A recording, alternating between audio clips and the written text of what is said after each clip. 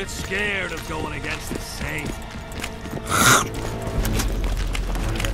What do you want, Witcher?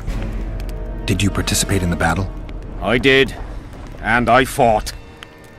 But I'd rather not go into it.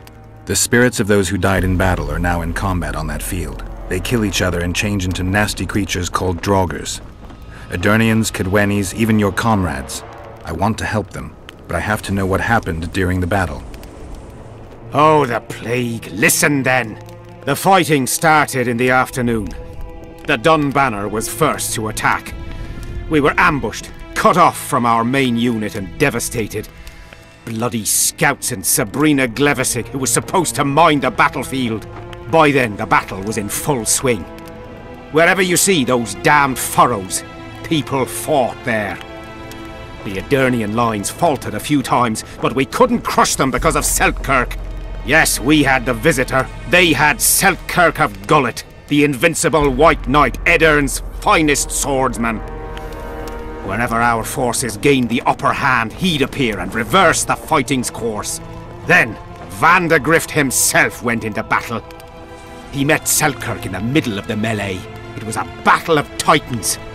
In the end, the Visitor hacked Seltkirk and sliced the White Knight from his head to his balls. Then, death fell from the heavens. Lumps of burning soil flew through the air. The whole valley was on fire. Damned magic of a damned witch!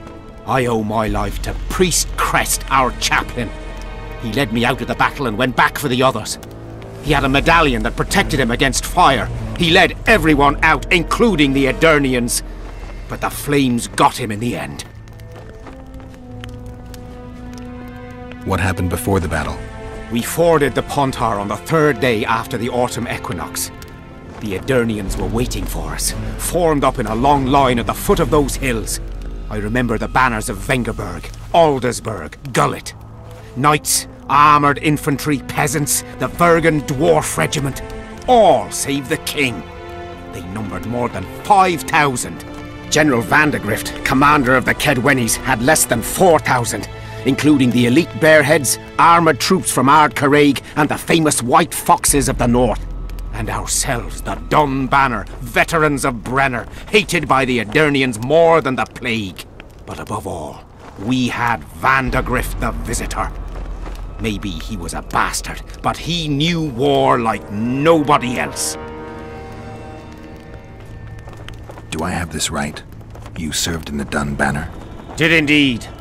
Henselt's never commanded a fiercer group of warriors, and he never will. If not for us, there'd have been no victory for the North at Brenner. We carried the day. I didn't see the Dun Banner in the camp. And you won't. The unit's no more. Ensign Eckhart Hennessy carried the standard into battle for the last time 3 years ago. Glevesig's magic? Worse. The Eternian troops, the bastards. The Dun Banner, the pride of Kedwen, lost its standard and almost all its men. The Visitor refused to send us reinforcements when we were cut off. The Dun must prevail. It's been in worse shite than this. The Dun will be all right. 7 Eternians to each one of us. We had no fucking hope. 200 men went into battle and less than 70 came back. But that's not all. Only a few survived to this day. The boys couldn't handle it. Suicide, firewater, fistek. A few became highwaymen. They ended up on the gallows or in ditches. Memories can also kill you, and soldiers don't always deal with them well. I have to find that standard. I heard it lies in the catacombs neath Vergen, alongside my mates. Hey, if you're thinking of going there, I ought to give you my beaver skin cap. That's its rightful place.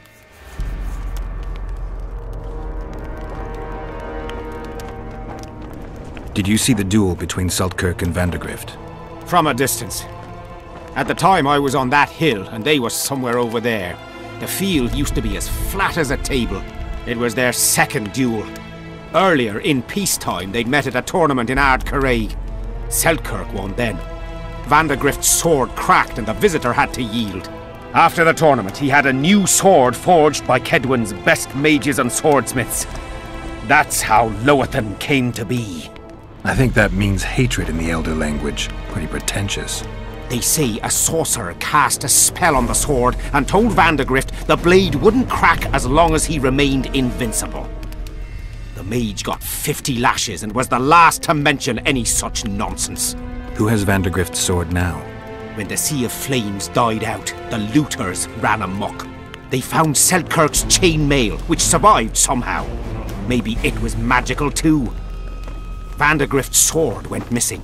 The boys in the camp claim the female dragon slayer has it, but I wouldn't even try talking to her. Who's got Selkirk's chainmail? A certain Vincent Trott. Low nobility, in the army since forever, a greedy bastard. Where can I find him? That's a problem. Deathmold wanted him arrested after they found a square coin on him. Some of the officers and noblemen want to get rid of the Black Ones. They don't like how they lord it around the camp, even though the king talks to them. Those coins are their sign, the stupid bunch of plotters. Anyway, Vincent's a swashbuckler. He thrashed Deathmold's people and disappeared. Those with the coins won't say a word because they're scared of Deathmold. Thanks, Civic. There's a soldier by the inn selling scraps from Sabrina's execution site. I know. The damn quartermaster. This business of his muddles the minds of the soldiers. Suddenly, everyone believes a splinter in your pocket'll protect you in battle. Half-wits. After what happened here 3 years ago, it's no surprise they're terrified. I'll tell you one thing, Witcher. In combat, I can count on my shield, my armor, and my comrades, if they still live. Many of those boys will die in Vergen, even with their pockets stuffed with mystical splinters that cost a silver piece each. I want them to be afraid. When steel hits steel, I want them to be alert, damn it! If they're dumb and put their trust in rusty nails and ashes, they won't have a hope in hell. I heard there's a man living outside the camp known as the Visionary. Ever met him? The soldiers talk about him, but I've never seen him. If I ever do, he'll regret that he fooled my people with all those superstitions. Did you see Sabrina's execution? Wish I could have, but only the 5th Company was sent there. She deserved it. What she did to the boys. Believe me, I've seen a lot of monstrosities in my life.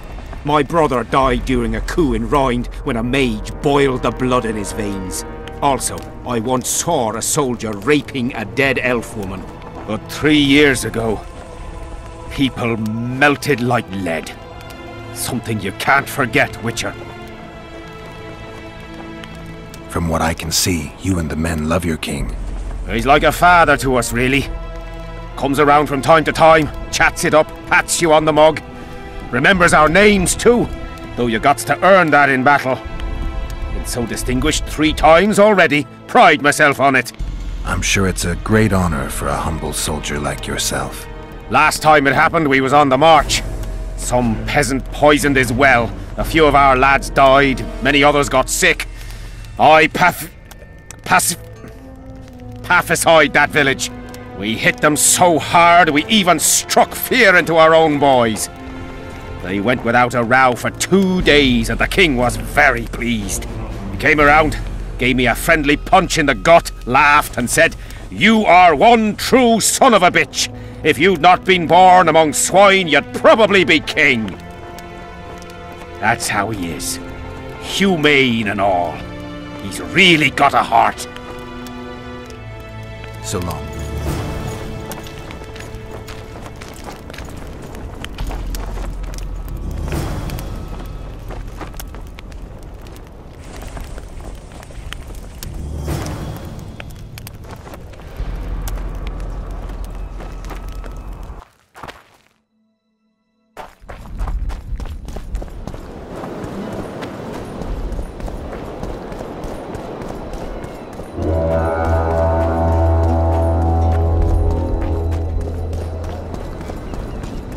Why, it's Geralt of Rivia and Zoltan Chive.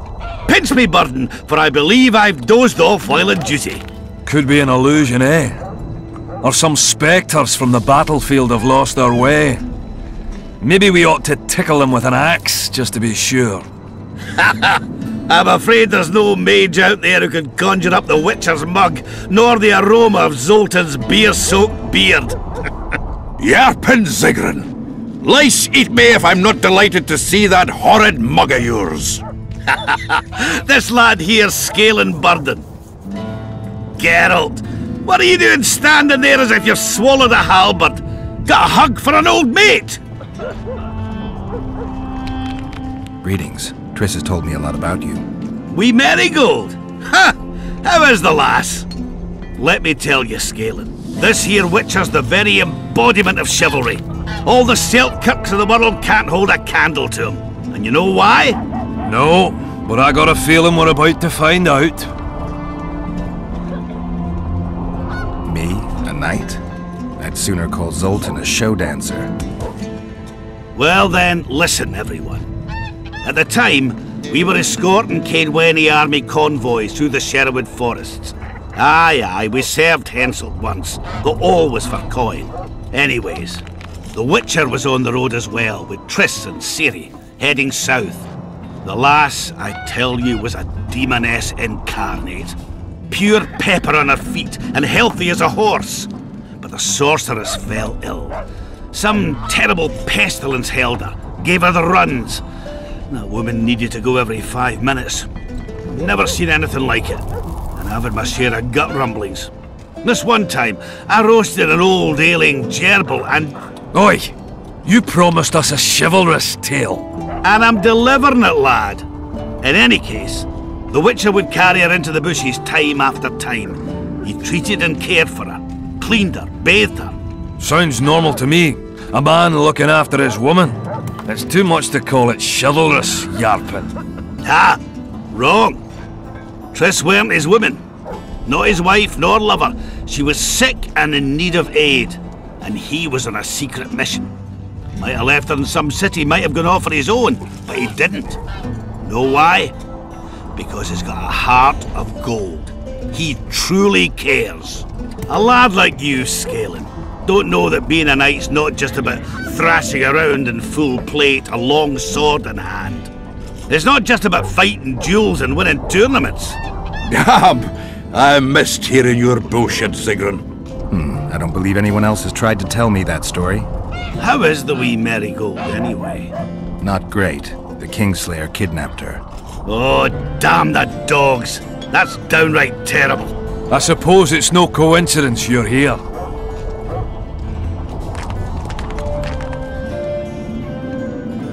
It's nice to talk to you all, but we've got things to do. That's life. Open the gate. I've got to fetch me a certain sword. Wait a minute. If by some miracle you obtain that cursed blade, I'd advise you not to parade it out the main gate past the squirrels. Got another solution? There's another passage. I'll mark it in the Witcher's map and show you myself. Sound all right to you? It does. In the meantime, I'll look around for that flag. Prime, I'd say. Off we go then.